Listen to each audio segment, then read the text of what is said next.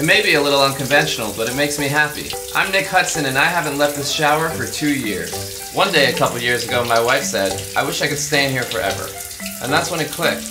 I said, I'm gonna stay in here forever. A lot of people judge me or think I'm selfish, but if you find something that truly brings you peace, it doesn't matter what others think. First big question is always, how are you gonna make money? But I work from home, so I waterproofed my tablet, and I was in business. Going to the bathroom is a new experience. Obviously, number one is easy. I just use this beautiful drain. But number two is admittedly a little trickier. I use this little bucket, and I hand it to my wife Susan, who empties it into the toilet. And of course, it's the perfect place for making love because you're already naked. And wet. Actually, we're gonna need a minute. Oh, Nick, are you okay? I think I broke my arm. Call 911. We have to get you to the hospital. No!